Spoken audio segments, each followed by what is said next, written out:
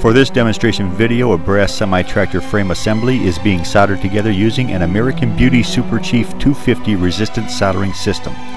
Using a pre-tin and reflow method, solder is applied to the appropriate section of the frame and then to the mating surface of the storage box.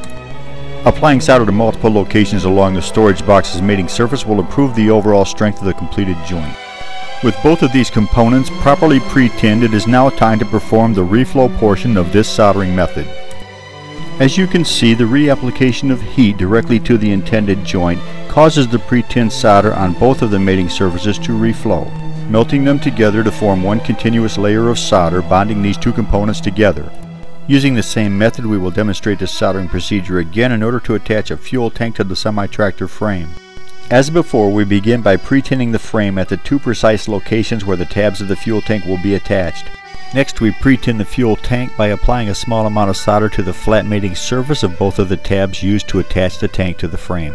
With both components pre-tinned, the tank is aligned to the frame and heat is reapplied to the first mounting tab, allowing the solder surfaces to reflow together, completing this solder joint.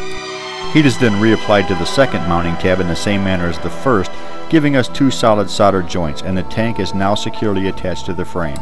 This pre-tin and reflow assembly method is just one of the many applications that can be performed using your American Beauty SC250 resistance soldering system.